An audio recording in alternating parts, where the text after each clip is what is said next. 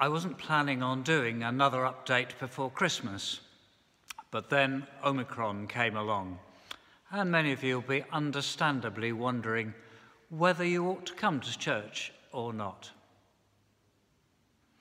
Well, all our Christmas services at St Thomas's, St John's and Kingfisher will be going ahead as planned, but here are a few common sense things that will help to keep us all safe.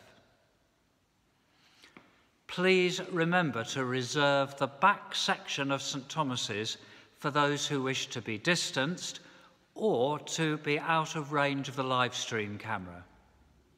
If you're less worried about both of those things, please sit nearer the front where there's still a generous amount of space between rows, and you can always leave an empty seat between households if you'd like to. Face coverings are now mandatory again in places of worship, and although there is a legal exemption for singing, we would prefer you to keep them on throughout the service, except when reading or singing from the front. Again, with regret, we've decided not to serve refreshments after any service, including the carol service, for the time being. 2 services will be live streamed over Christmas. The carol service this Sunday evening, 19th of December at 6:30, and the Midnight Communion at 11:30 on Christmas Eve. And those will be available on the St Thomas's YouTube channel.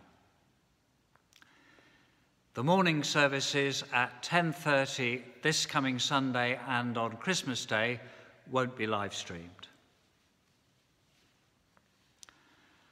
On Christmas Eve at 4:30 in the afternoon, we'll be singing carols outside St Thomas's for about half an hour, so wrap up and come to that.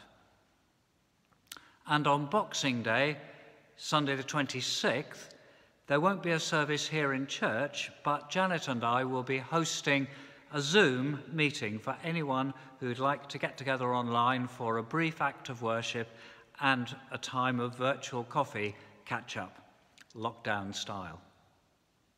And we'll send out the link for that next week.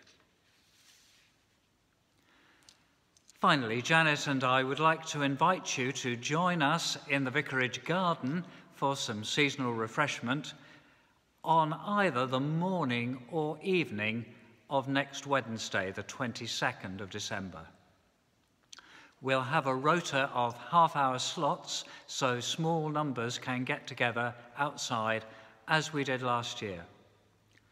Watch out for an email explaining how you can sign up for one of those.